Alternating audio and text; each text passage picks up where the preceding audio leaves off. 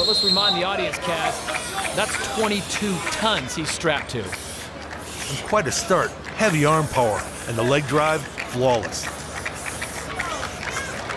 Look at that pump.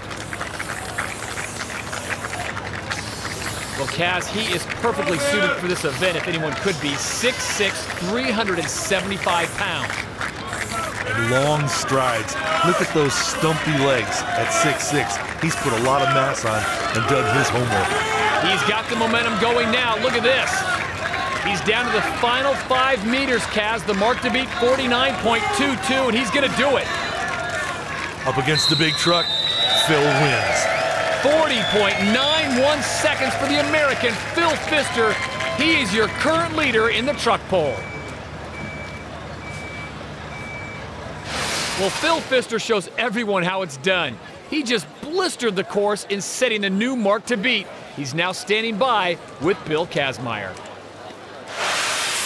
Phil, great effort, 40 seconds. It's hard to believe you're coming up on 40 years.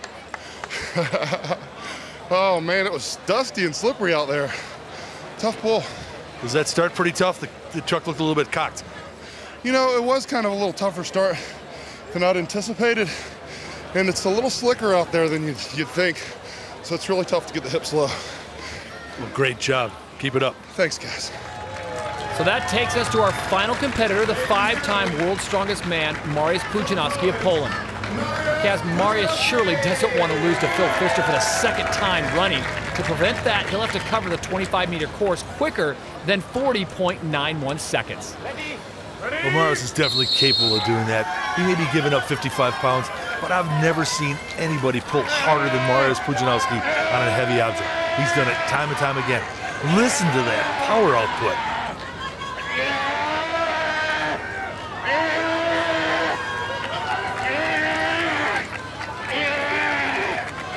And Mariusz may just scare the truck across the line. At 6'1", 320 pounds, he is all power. Again, I've never seen anybody in history that puts it out on the line like Pudzianowski. The mark to beat, 40.91, put up by Phil Pfister moments ago. He's not going to get it. Phil Pfister gets the win in the truck pole. Mariusz will have to settle for 2nd place, 45.40 seconds. Pudzianowski never likes to finish 2nd, but he's comfortable with the points.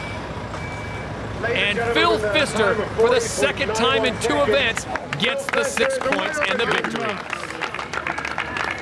So the truck pole goes into the win column for Phil Pfister. His time of 40.91 was nearly 4.5 seconds faster than the result turned in by Mariusz Pudzianowski. Irvin Katona once again was 3rd, then it was Sadler, Khrushchev, and Loris in 4th, 5th, and 6th. In the overall standings, Pfister leads the way with 12 points, Pudzianowski with 10 points. Then it's the Serbian Katona in 3rd and England's Darren Sadler in 4th.